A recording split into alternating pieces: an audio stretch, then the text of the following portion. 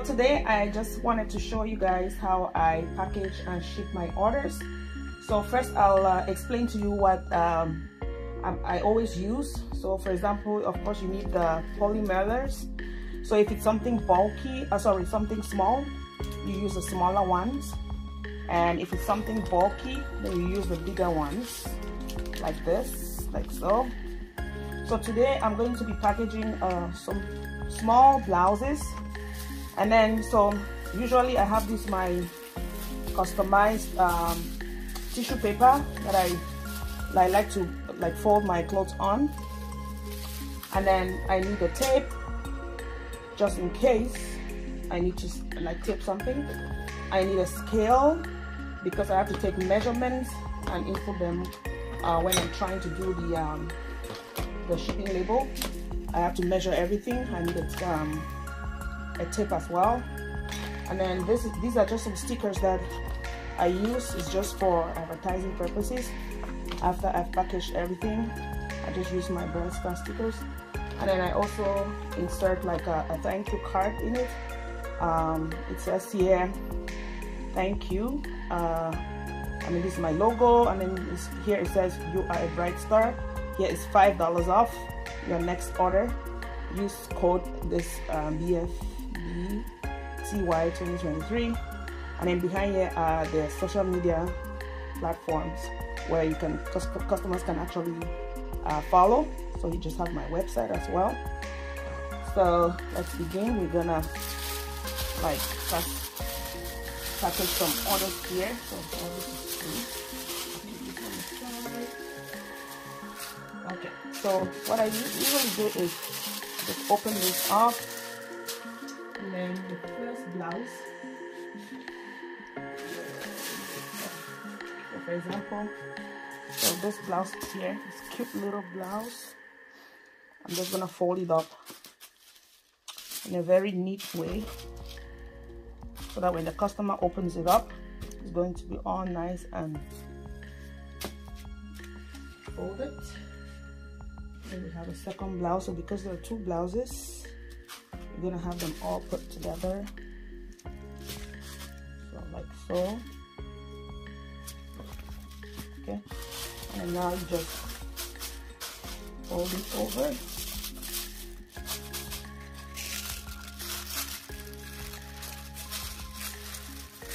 So you just improvise as you go, depending on how bulky this thing is.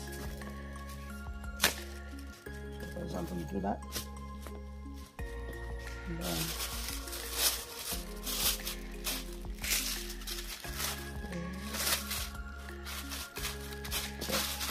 have this here. So what I normally like to do is just to staple it up on this side, but I wouldn't use that because the package is too small.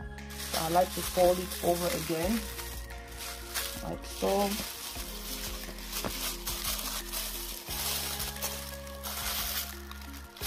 And then yeah, so once I fold it, then that's when I put a tape because it can't stay together. So I'm just gonna have to put a tape on it to put it in place.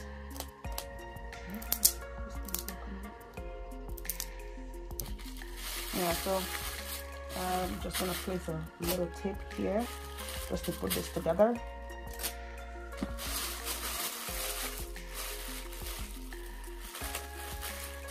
So what I normally like to do is I normally like to put it in this transparent paper just to keep it intact, you know, looking nice and all good. So you put it here.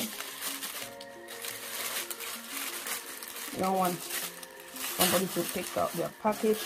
Oh, by the way, I almost forgot. So this is when this thing comes in. So I put these stickers like here. So, for example, I just place the sticker somewhere on the package, so that way when you're opening it up, you have some information there that can help. So put that like that, and then put it like so.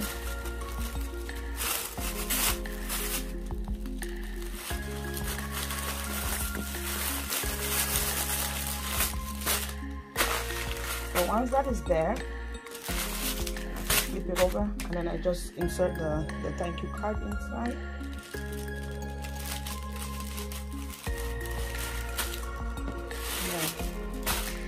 Remove the seal here, and then just fold it.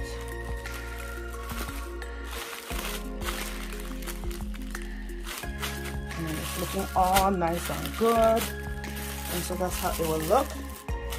So at least, and then I have to now put it in a poly mailer, but this is too small. The package is too small, so I'm going to use the smaller poly mailer.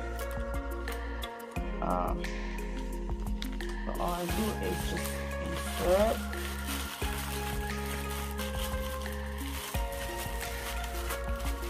Okay, and then now this is a self poly mailer. Oops, and then I fold it over like this. Okay, and the package is ready to go. So once I do this, I can take out the air bubbles from inside. So once I do this, now I have to go to my computer and create the shipping label, and then just put it here. But again, like I said, I always need this because I have to take the length and the width. So meaning I have to like always measure up the length and the width. I put it together, and then I have to put on scale to know the weight of the item, so that I can create my shipping label with. So yeah, that's how I package my orders, nice and clean. Hope you liked this video. If you did, please go ahead and subscribe, share, like, comment, and if you have any questions, please do not hesitate to keep me a comment down there and ask your questions, or you can send me an email at info@brightstarfancyboutique.com, and check out our website www.brightstarfancyboutique.com.